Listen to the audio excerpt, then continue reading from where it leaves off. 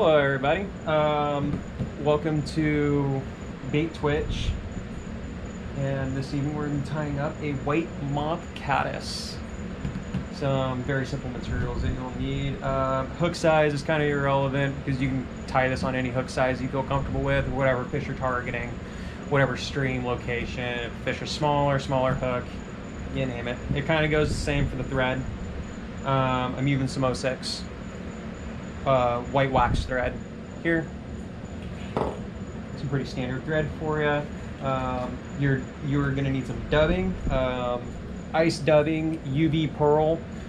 Use any brand you feel like. This just happens to be hairline dubbing. It's decent. I like it. Seems to have good flash in the water. And my hook size is a size 8 by Mustad. I am tying this on a streamer hook because I would like a little bit of a longer body to it.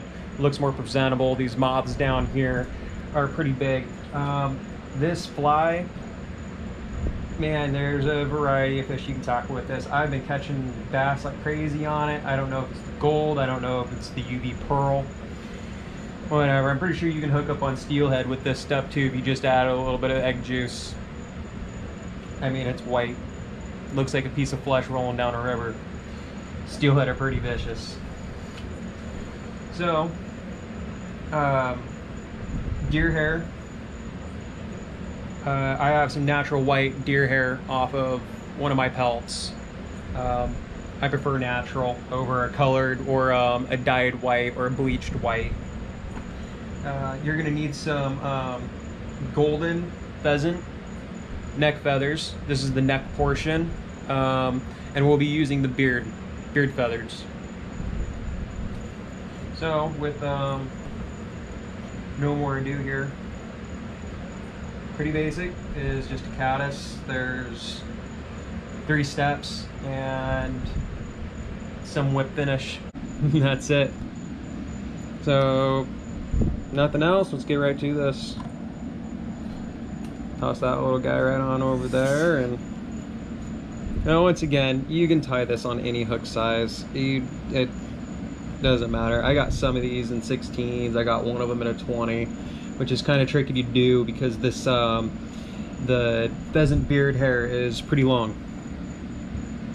So let's go right on over to this. All right, so leave yourself a little bit of room for, I like to start about, let's see, that's about a quarter of the way down the hook shank here. We're just gonna go ahead and take that and just wrap it all the way on down.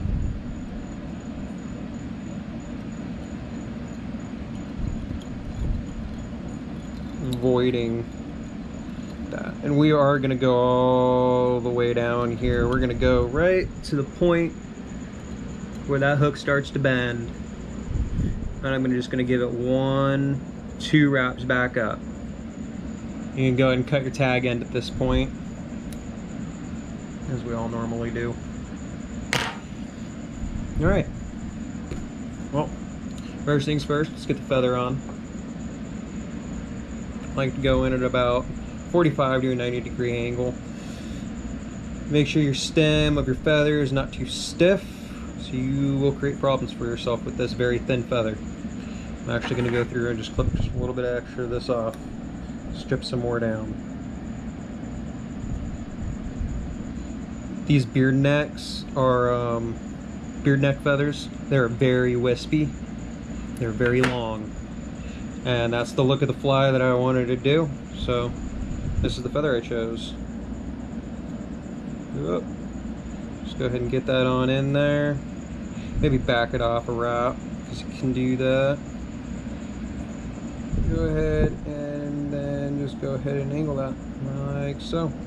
Go ahead and give a wrap, and then go ahead and go to the inside once, come back around, go to the outside, really lock that feather in there, because we will be pulling on it a little bit.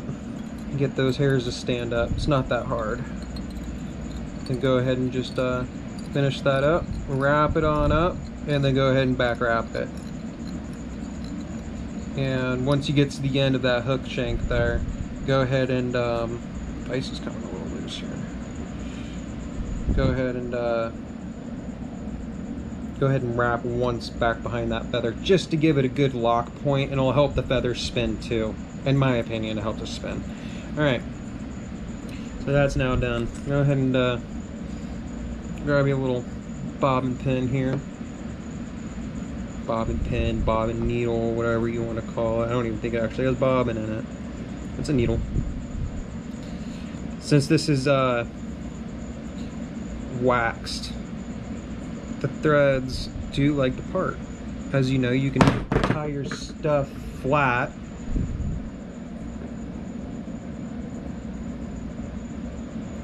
Dog running around, knocking stuff over and whatnot.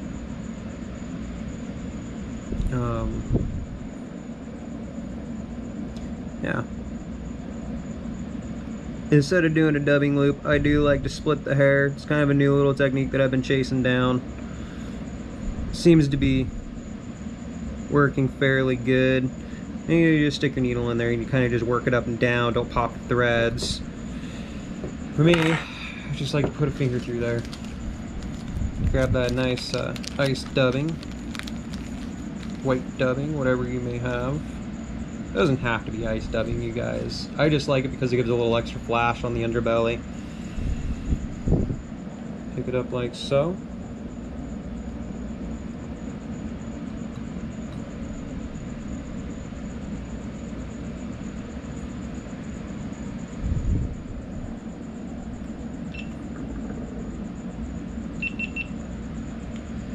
Go ahead and just give that a couple little spins, and go ahead and draw it out a little bit. For me, this is a streamer hook, so I gotta have a little bit of extra, but I don't want too much on there. So I'll just roll that out and call that good. Just like that. I'll go ahead and bring it up to the top, pinch it just a little bit, and I'll just roll it. Roll it just lightly in your fingers. Make sure your hands are clean.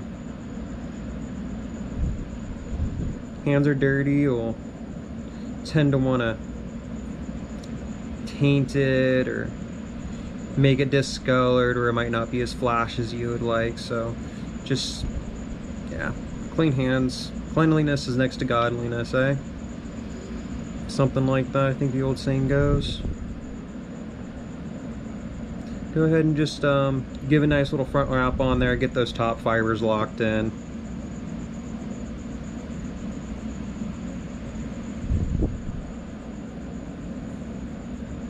Go ahead and back spin that back on up. I don't want the dubbing too tight, but I want to also, it's a happy medium. We all know it. Some of us do. I like to go behind the feather, give a little flash behind it. Having a hard time with the dubbing this evening. Go ahead and bring it on back up.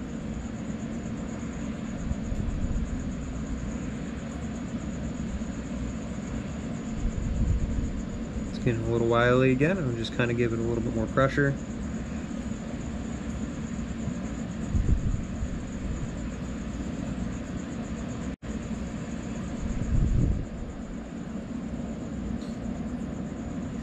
Right on up to that old good point. Right where I'm going to put my deer hair. I'll leave that exposed. But I'll go ahead and I'll just pull some of this off of there carefully and back around it, and I'll loop it back up. Bam. That's pretty much done. Give it a couple spins, lock it in. You can put a 1/2 inch on it if you would like. It's not too horribly important to do that, but you can.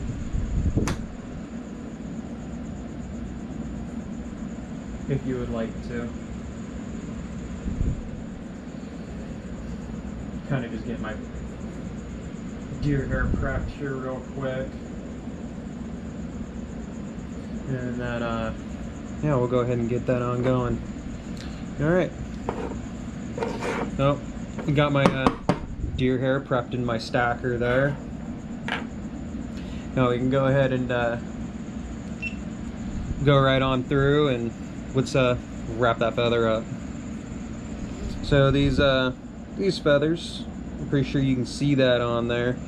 Those hairs are super long, so just try to go to the ones that are closest to the actual stem.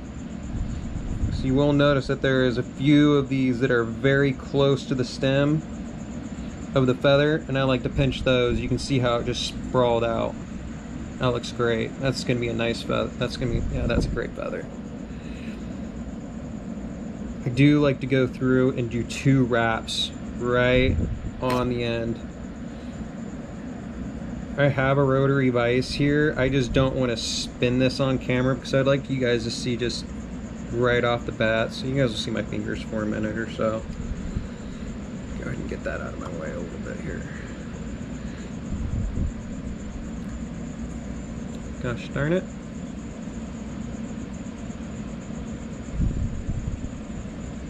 Ta-da. They all slip on us. One point or another. Go ahead, if you want to make a segmented body, go ahead and give that feather a little bit of pressure. You don't have to if you don't want to, but I do like to keep even spacing.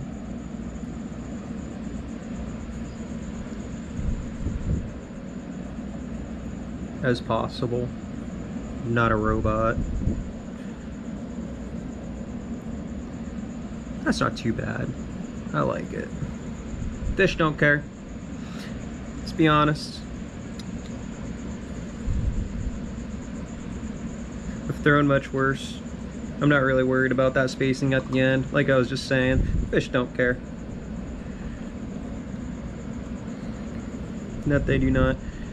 I do like to go through and just work that feather on up there, and bam, bam, done. Go through and just clip out those little hair ends. Go ahead and just pretty it up a little bit. Voila. If you would like, you can just take it and just kind of work that back just a little bit with the dubbing. It'll be just fine. Go ahead and throw a couple wraps on there. Well, a few. Alright. That dust for doing it's done. Deer hair, like I was saying.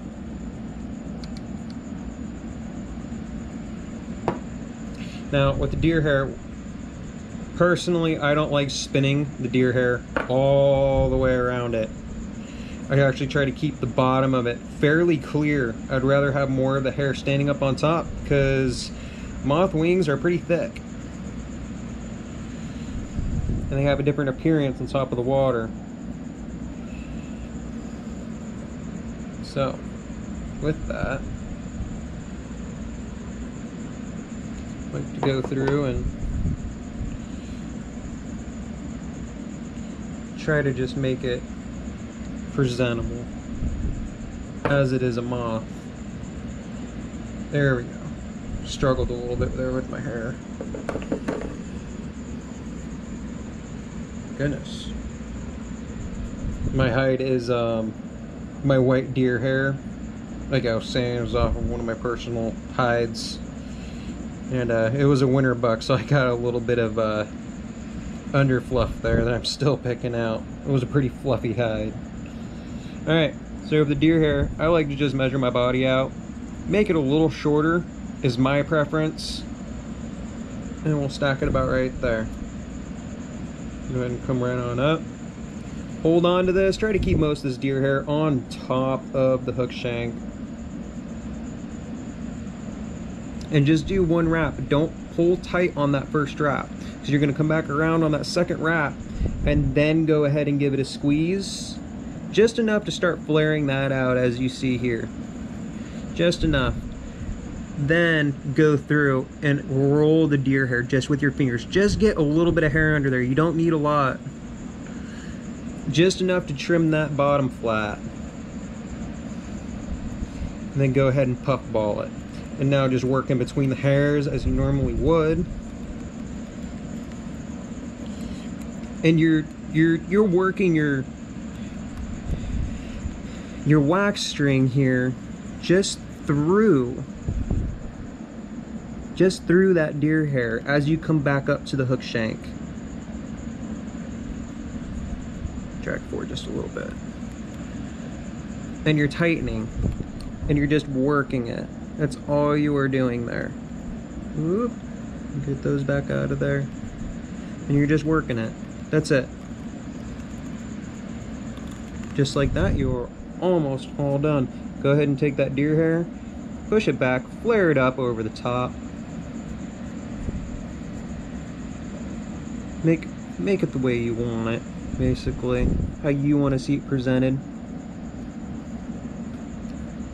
Now, I'm saying to keep that deer hair, there we go, that looks great. Keep that deer hair somewhat off of the bottom. And tell you why here in a second. So at this step, go ahead and grab your whip finisher here.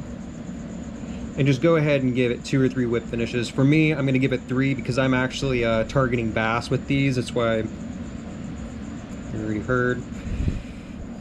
I'm using a bigger hook just for those bass. I'm using a size 8 mustad. And it's a streamer hook. That's why my body is so elongated.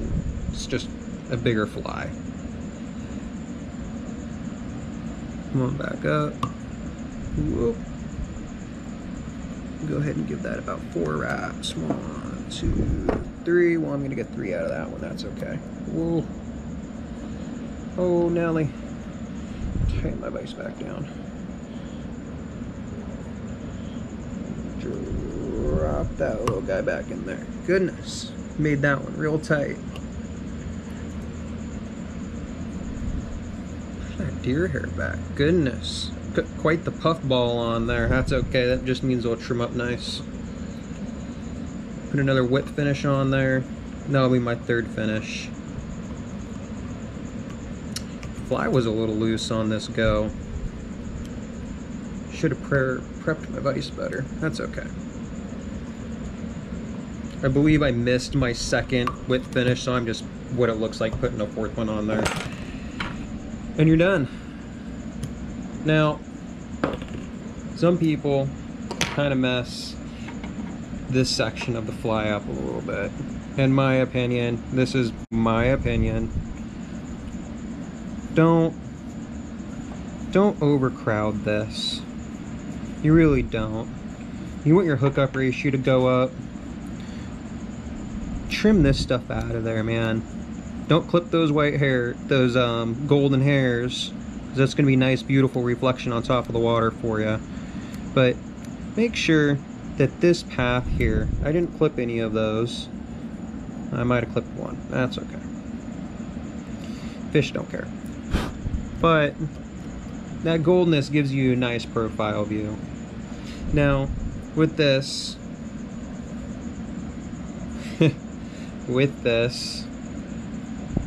measure twice, cut once. I've been cutting up quite a few of these, so I'll just go ahead and come on up here. I am taking my scissors and I am pitching them. I want it to go up towards these nice long white deer wisp hairs. So I'm just going to go ahead and just come on up, and I'm just going to do a nice slanted head on this. Just like that.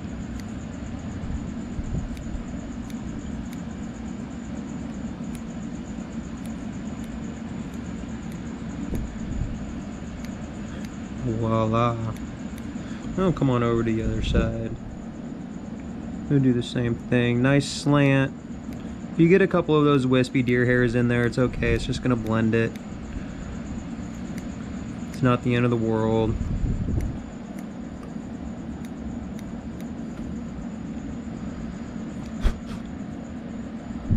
A couple little extras there that I want to get out. Alright. See, now you can see that profile down in here. That is called hookup ratio. That's going to be my only funny little thing I say on this. I do it to all my flies. I try to keep this hook as clean as possible. there's no point of missing a fish because you stack too much deer hair down into this situation here.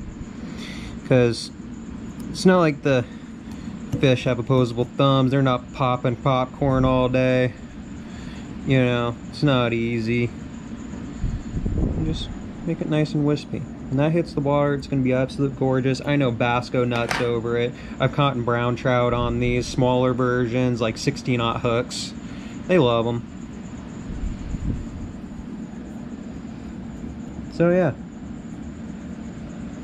that is that. That is the White Moth Caddis. You should almost call it a golden caddis. But thank you for tuning in to Bait Twitch, and I'll catch you guys on the next fly.